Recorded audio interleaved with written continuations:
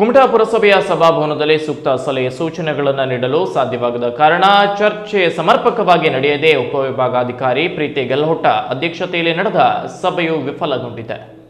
ಕುಮಟಾ ಪುರಸಭೆಯ ಸಭಾಭವನದಲ್ಲಿ ಶುಕ್ರವಾರ ಬಜೆಟ್ ಪೂರ್ವಭಾವಿ ಸಭೆಯಲ್ಲಿ ಚಿಂತಕರು ಹಾಗೂ ಪ್ರಜ್ಞಾವಂತರು ಹಾಜರಿರುವುದಲ್ಲದೆ ಸೂಕ್ತ ಸಲಹೆ ಸೂಚನೆಗಳನ್ನು ನೀಡಲು ಸಾಧ್ಯವಾಗದ ಕಾರಣ ಚರ್ಚೆ ಸಮರ್ಪಕವಾಗಿ ನಡೆಯದೆ ಆಡಳಿತಾಧಿಕಾರಿ ಹಾಗೂ ಉಪವಿಭಾಗಾಧಿಕಾರಿ ಪ್ರೀತಿ ಗೆಲ್ಲೋಟ್ ಅಧ್ಯಕ್ಷತೆಯಲ್ಲಿ ನಡೆದ ಸಭೆ ವಿಫಲಗೊಂಡಿದೆ. ಬಜೆಟ್ ಸಿದ್ಧಪಡಿಸುವ ಪೂರ್ವಭಾವಿ ಸಭೆಗೆ ಹಿಂದಿನ ಪುರಸಭೆ ಅಧ್ಯಕ್ಷರು, ಸದಸ್ಯರು, ಸಾರ್ವಜನಿಕರು, ಆರ್ಥಿಕ ಸಲಹೆಗಾರರನ್ನ ಕರೆದು ಸಲಹೆ ಸೂಚನೆಗಳ ಮೂಲಕ ಬಜೆಟ್ ತಯಾರಿಸುವ ಪರಿಪಾಠ ನಡೆದುಕೊಂಡು ಬಂದಿದೆ. ಆದರೆ ಈ ಬಾರಿ ಈ ಸಭೆಗೆ ಪುರಸಭೆ ಯಾರನ್ನ ಕರೆಯದೆ, ಸಾಕಷ್ಟು ಪ್ರಚಾರ ಮಾಡದೆ, ಪತ್ರಿಕೆಗಳಿಗೂ ಮಾಹಿತಿ ನೀಡದೆ ಕದ್ದು ಮುಚ್ಚಿ ಸಭೆ ನಡೆಸಿರುವುದರ ಕುರಿತು ಜನರಲ್ಲಿ ಜಿಜ್ಞಾಸೆ ಮೂಡಿದೆ. ಸಭೆಯನ್ನ ಕರೆದು ಪುರಸಭೆಯ ಮುಖ್ಯಾಧಿಕಾರಿ ಸುರೇಶ್ ಎಂಕೆ ಸಹ ಸಭೆಗೆ ಬಾರದಿರುವುದು ಹಲವು ಸಂಶಯಗಳಿಗೆ ಎಡವು ಮಾಡಿಕೊಟ್ಟಿದೆ. ಪುರಸಭೆಗೆ ಇನ್ನೂ ಆಡಳಿತ ಸಮಿತಿ ರಚನೆಗೊಂಡಿಲ್ಲ. ಈ ಬಾರಿ ಆಯ್ಕೆಯಾದ ಸದಸ್ಯರಲ್ಲಿ ಬಹುತೇಕ ಸದಸ್ಯರು ಪ್ರಥಮ ಬಾರಿಗೆ ಆಯ್ಕೆಗೊಂಡವರಾಗಿದ್ದಾರೆ. ಹೀಗಾಗಿ ಅನುಭವ ಹೊಂದಿರುವವರನ್ನ ಕಾಡಿದ್ದು ಸಭೆಯಲ್ಲಿ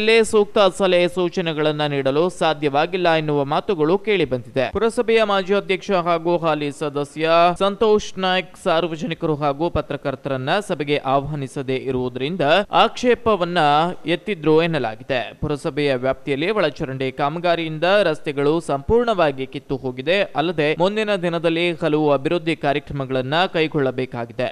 ಹೀಗಾಗಿ ಸಮಗ್ರ ಯೋಜನೆ ರೂಪಿಸಿ ಅದಕ್ಕೆ ಅಗತ್ಯವಿರುವ ಬಜೆಟ್ ಸಿದ್ಧಪಡಿಸಲು ಪ್ರಜ್ಞಾವಂತರ ಸಲಹೆ ಸೂಚನೆಗಳು ಅಗತ್ಯ. ಪುರಸಭೆಯ ವಿವೇಚನ ರಹಿತವಾದ ಸಭೆ ನಡೆಸಿರುವುದರಿಂದ ಯಾವುದೇ ಪ್ರತಿಫಲ ದೊರೆಯಲು ಸಾಧ್ಯವಿಲ್ಲ ಎನ್ನುವಂಥದ್ದು ಜನರು ಆಡಿಕೊಳ್ಳುವಂತಾಗಿದೆ. Canara plus news Kumta.